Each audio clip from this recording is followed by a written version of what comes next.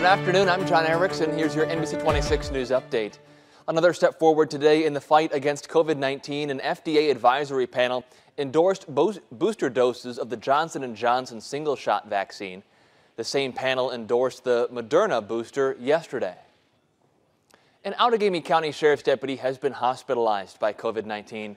A GoFundMe page says that Deputy Shanning Pompa was moved to the ICU last week and is now receiving specialized treatment for severe COVID pneumonia. The Sheriff's Department is asking for support to help Pompa and his family. You can find a link to the GoFundMe page on our website, NBC26.com.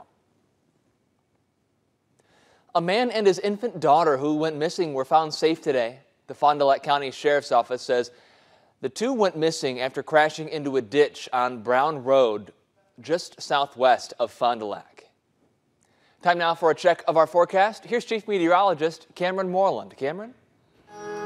John, happy Friday. The much cooler weather we've been talking about for about the last week or so is here. Look at this, 56 degrees right now in Green Bay. That is the high temperature so far for today.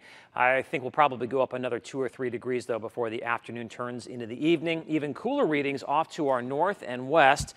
With that in mind, we've got a northwest flow, so our weather is coming from that direction. So expect more of the same tomorrow. Temperatures will be in the upper 50s to around 60 degrees. We'll see a mixture of sunshine and a few clouds. All in all, just a great fall weekend. For your latest news, sports, and weather, make sure you download the NBC 26 News app. It's free.